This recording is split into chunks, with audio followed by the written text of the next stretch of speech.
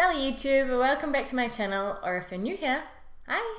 My name's Rosie and I'm a New Zealander who lives in France, and I make videos about New Zealand, France, and all the travel we do in between. One of the questions that I get a lot from both French people but also the Europeans around me in general is, what are the kind of rules for going to New Zealand? Can you give me some tips? And it's kind of tough for me because New Zealand generally, you know, is full up of really laid back, easygoing people, and I would almost say that anything goes. They're open, they're friendly, and I think for most people traveling or even moving to New Zealand, it will be a relatively easy integration, I think, compared to what it could be in some countries.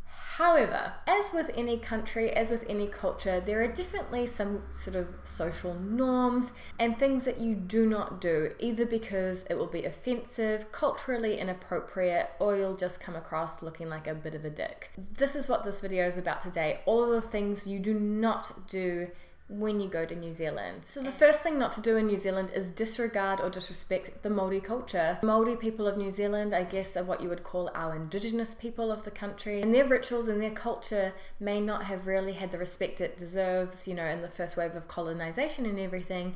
But today, Maori culture, Maori language is becoming an integral part of the New Zealand society. And as part of that culture, there are some really important things that you need to know when you're traveling to New Zealand. The Maori people have a very special relationship with the land.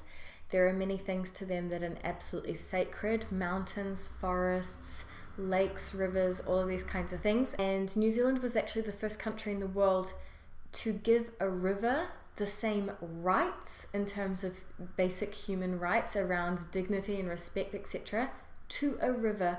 So we take it pretty seriously. Concretely respect the environment you're in.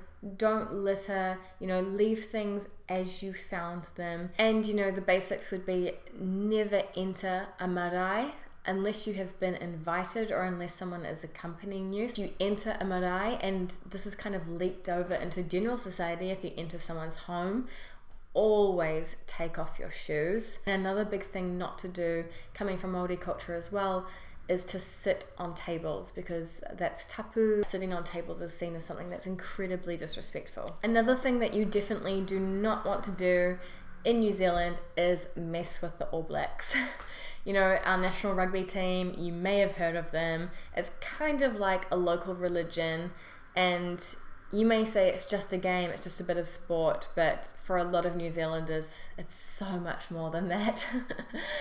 Rugby is a really inherent part of our culture. I wouldn't openly be like, oh, such a waste of time, such a stupid game. You know, I've heard people be like, oh, why do you guys like rugby so much? It's so boring and that kind of thing. Beware that may have some negative reactions from people if you do that. Another thing to not do in New Zealand is go there without reading the New Zealand road code and understanding a little bit about the driving rules. Because we drive on the left-hand side of the road, which not everyone's used to. Our roads can be very windy, going through mountains and hills.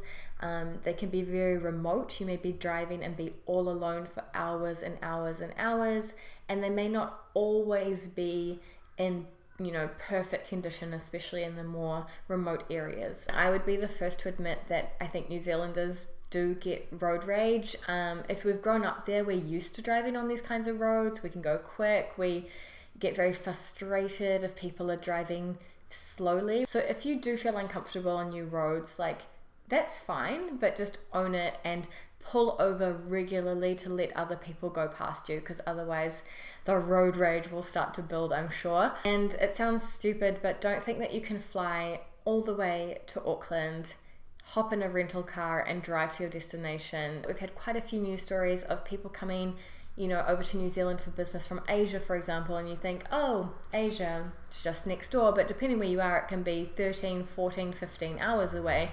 So they'll fly in, they'll hire a rental car, and there'll be a big accident on the road. So don't underestimate how jet lagged you'll feel. Like, stay somewhere close to the airport the first night, or have a sleep or something. Another thing, pretty obvious, but please don't think that we're Australians. New Zealand and Australia are different countries. Yes, we both speak English, but we've actually got different accents, different cultures, different outlooks, and completely different scenery. People think that New Zealand's right next door to Australia, but the closest possible point is still a 3 hour and 45 minute flight. If you had to take an almost 4-hour flight from Paris, you could end up in Stockholm, you could probably get to Moscow. Like, it's really not the same thing. So if you come up to us like, oh, g'day mate, hey, have you seen the kangaroo? Like, we'll be like, New Zealand's not Australia. We don't have kangaroos, we don't have koalas, we don't have snakes, we don't have wallabies. You know, even in France, I've had someone say to me, oh, where are you from? And I'd be like, oh, New Zealand. And they'll be like,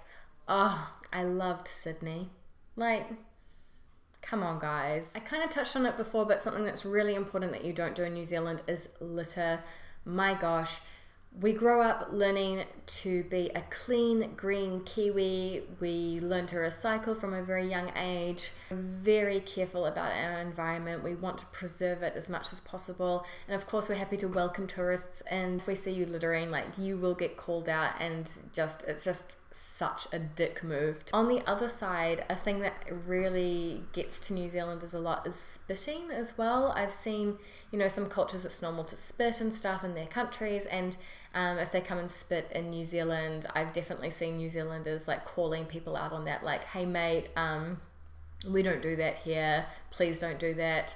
Again, I think it's seen as kind of being maybe dirty on the streets, and it's almost got the same association as littering as well. Another thing is, don't go without learning a little bit of Kiwi slang, because New Zealand kind of has its own language going on sometimes, of British English, American English, a bit of Australian English, and then we've got our whole, you know, a whole nother category happening as well with the influence from the Maori culture and all of that. So it's really important that you learn some Kiwi slang so that you can understand what's being said around you. But don't worry, I've got you sorted. I've done 2 videos on this topic and I'll leave them down below. Next, don't assume that we all know each other. My gosh, like, I know we have a small population, 4.5 million, but still, guys, over in Europe, whenever I say that I'm from New Zealand, they're like, oh, I have a second cousin that was in New Zealand and she was living with Maria White. Do you know Maria White? I'm like, what? Like, the chances of us knowing each other are relatively high maybe, but it's definitely not a given. Another thing that doesn't go down super well culturally is haggling and bargaining. It's just not really in the culture. You can give it a go, I guess, but don't push and push and push, because if they say no, you know, maybe once, twice, it's probably not going to happen. I remember I used to work in retail in a jewelry store, and the prices on sale, for example, were the final prices. There was nothing I could do. I could not sell that item. I could not scan it through the computer for a lesser price. I could not modify the price. Like, the sale items were fixed.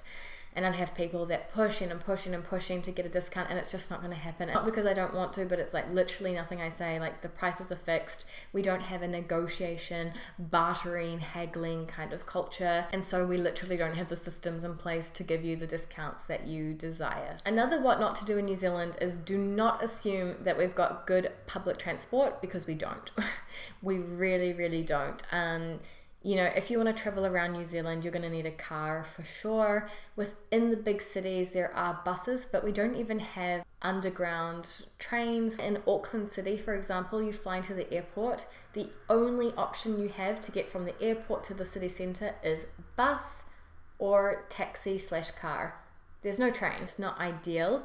And so just plan that, because you can get a lot of cheap buses and transport, and you can, you know, buy vans from other backpackers, and you can hire cars, but you're probably going to need a driver's license if you want to see a lot of the country. Another what not to do is don't come to New Zealand and not go off the beaten track. You've got a country where some areas are just so well preserved. You feel like it's the beginning of time. It's really, really incredible. And, you know, I know that logistically it may be easier for tourists to stay around Queenstown and Rotorua and Auckland and Wellington and that kind of thing, but it would be such a shame to waste a trip to New Zealand on the cities. Cities aren't very good looking, don't have that European architecture, so they're just full of semi-modern buildings, but the nature in New Zealand is pretty insane. So, you know, as I said just before, you may need to hire a car, but do what you've got to do to go to the more remote areas, because that's where the magic happens. On the other hand, I want to just advise, don't try and see too much. New Zealand is a country that's incredibly diverse, so I can imagine it's super tempting because you've got a more like tropical beachy vibe up the top of the North Island. You've got glaciers and Alps and fjords down in the South Island. The cool thing about New Zealand is that you can drive for 2 hours and you'll see a completely different look, a completely different landscape. I'm gonna be honest, I think if you want to do both the North and the South Island, you need at least 4 weeks, and that would be rushed. Stick to one island because, as I said, the landscapes will change so rapidly. It's not like Australia where you need to drive for like hours and hours for the landscape to change. So don't stress too much. You'd be much better off going deeper into the area that you're based in or the island that you've selected than trying to see absolutely everything in the one trip. Another thing that you don't have to do in New Zealand, it's not necessarily don't do it, but you don't have to tip, and I think you'll be pleasantly surprised with the service in New Zealand. I find people, compared to the European normal anyway, so friendly and kind and genuine. Obviously, if you have excellent service, it's up to you what you want to do with your money, but people in hospitality roles and customer service are getting paid a base salary, so you don't need to tip them. It's not like the US, for example. Cool guys, well I hope you found this video useful. If you're a Kiwi watching this and I missed anything out, just let me know down below. Or if you have any questions about life in New Zealand, visiting New Zealand, all of that kind of stuff, ask me down below in the comments because I may know the answer. And if you like videos about New Zealand culture, travel vlogs in New Zealand, do think about subscribing because content like that comes up on my channel quite often. So until the next video Wednesday, I'll see you guys next time. A bientôt!